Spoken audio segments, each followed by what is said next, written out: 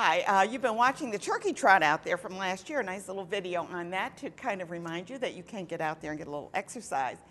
But there's no one that gets more exercise, I think, in this room than Angelo Santa Barbara. If you're on Facebook, you see a selfie, and he is everywhere. I'm sure. Are you sure you're not cloned? I'm pretty sure. You're sure? Because I can't believe you can be in all those places. My goodness. But anyway, he's here he's with the 111th District Assemblyman, and he's here to kind of do a big rah-rah for small business, right? Yeah, well, it's Thanksgiving's almost here, right around the corner. Yeah. So Black Friday will be here too, but this is about small business. Small businesses use the Saturday after Black Friday to kick off a lot of their sales. So it's been nicknamed Small Business Saturday. And what we do in the district is we do a tour of the small businesses. We help promote them, and we encourage people to shop local. You know how important that is. Well, you know, you won't. Every time I talk about it, I'm saying keeps money in our local economy.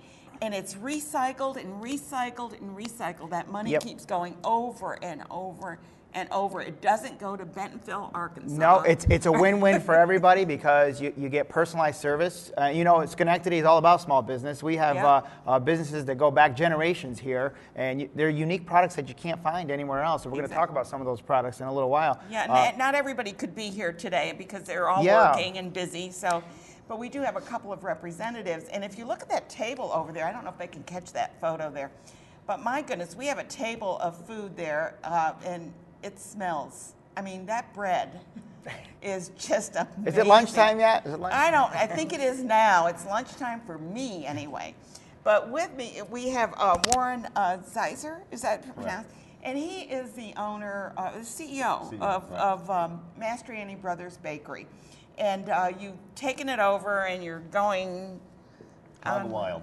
Hog wild. Hog wild. I ran into him at the 50 Plus Expo up in Saratoga, and he was handing out bread and sauce and Garofalo's, who could not be here today, Garofalo sausage, which is amazing as well.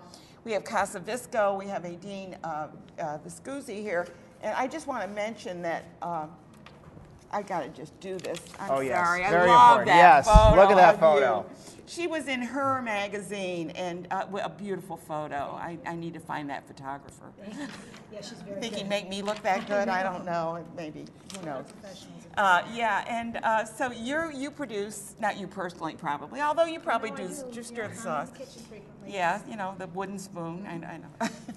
And you have some sauces here to talk about your representation. We've got some breads here to talk about the breads. And it's really important because these local businesses really are the lifeblood of our communities. And as you said, it's a win-win because they also employ local people. That's right. So, you know, when we say win-win, there's actually three parts to that. Win-win-win. Yeah, you talked about the tax base. We also talked about supporting the local economy. But you know, small businesses make up more than half of the state's workforce. And these are businesses just like this. And, you know, we talk about the unique products. Here they are right here. And the regional partnerships are what we're trying to encourage, what I started working on when I got into the assembly. And this coalition now, called it's themed Flavor of Schenectady, is just that. It's the flavor of Schenectady. And it is. We've got, you know, and we do have, I mean, we have a strong Italian heritage, I think, in our community. We do. And the Italians really are pretty good on food. According to my mother, they're the best. so I'm not saying that, but you know. But we do have, there's a lot of heritage, there's a lot of history in this area, in Schenectady, in the Electric City. The history is here. Would you like that song? I love the song. I meant to sort of sing it when I got on here, but you don't want to hear me sing. Good. But it's really about the businesses, and I know Adine is also, you're celebrating a special anniversary as well. Well, let's start out with Adine, and you don't mind, Warren. I'll come back to you all. here. Right, you're kind of like in the middle there. We can't avoid you, so okay, good.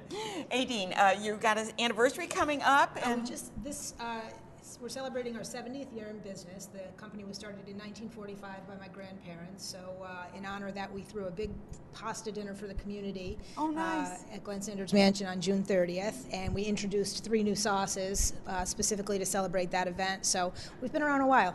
So do you, when you mentioned 3 new sauces, because we're going to talk about food. Hey, let's just do it. tell me, how do you develop these sauces? Do you have a research kitchen or what? Or do you just taste it and say, Actually, that's Angela's been to my research kitchen. Yes, I like the awesome sauce is my favorite, and we have been in the kitchen, and yeah. Because that starts at home. I Yeah. mean, that's where a lot of our recipes translate from our kitchens at home. Whether it's my dad's or myself, we're Italians. We want to bring people around the table and enjoy good food. And these particular sauces came out of the fact that we recognize that there's a drought going on in California. Some really my gosh, yeah. epic conditions out there. So we wanted to support local as best we could and really make as much effort as we could to buy at least some of the tomatoes from locally grown farms, and they're family-owned farms. So the garden vegetable, for example, has 13 fresh vegetables in it. These 3 sauces all use locally grown tomatoes. We're never going to get away from a California product because we use so many, but we wanted to support local farms, local businesses. Another interesting tidbit I just read about supporting local businesses tend to spend 4 times as much money on other local businesses. So That's right. They hire electricians and Yep. cleaners, and I mean, it's amazing. Yeah, and accountants, as a local business owner, we support as best we can every other local company as opposed to a big box or a chain Outsourcing, store. yeah. Right. So it's huge. Yeah, and the money, of course, is recycled. We've talked about Again recycling. and again, yeah. And how many people do you employ, roughly? I mean, if you can say so. Yeah, no, we have 14 people. And we have a fully automated state-of-the-art production facility right in Schenectady, and we're looking to grow and expand. So we're always looking at new equipment, new processing plants and materials. We want to start a food service line. So there's lots of interesting things in the pipeline. We hope to stay in Schenectady for a long time. Oh, thank you so much. I love to hear that. Yeah. How about Mastroianni Bakeries there, huh? How about Brothers it? Bakery. Love their bread, but go ahead. Yeah, Mastroianni. And talk about 2 go-togethers, right? Yeah, well, Mastroianni's been around for 92 years. I recently joined the company as a new CEO back in late June, and it's what can you say? It's an iconic brand, but like a lot of small businesses, it needed a little bit of a fresh coat of paint, so to speak. So, Yeah, well, times. Well, we had the president of the College of Pharmacy on talking about things change, and you have to kind of change with them, evolve with them. Yeah, that was kind of the biggest need. I mean, there was, the product is amazing. The following is it's pretty. I would say that people are somewhat fanatical about the breads. I mean, we get emails every day. We get fussy about bread, don't we? Oh my gosh, And I people, am so fussy. Not a day goes by that I don't get an email, a Facebook message, or a phone call from somebody who tells a story about how they drive 20, 30, 40, 50 miles to buy our product. People that ship our products all around the country. It's amazing. But we needed to modernize, so we rebranded the entire company, have a whole new logo. We actually did an online survey. We put a bunch of logos out that were designed for us. Oh, that's a good idea. We let the community choose. Yeah, We felt yeah. that our customers should have a say and let them kind of fight it out online and Facebook, and they did. So we have a new logo, and we are rolling out 8 new breads, which were. How can you make 8 new breads? Come on, how many breads can you be? I'm as excited as I can possibly Yeah, be. I'm a New York downstate guy. I was born in Queens and lived in Long Island, so I have an appreciation for a good deli rye. So we have a Brooklyn. Oh, good with seeds. They gotta have seeds in them.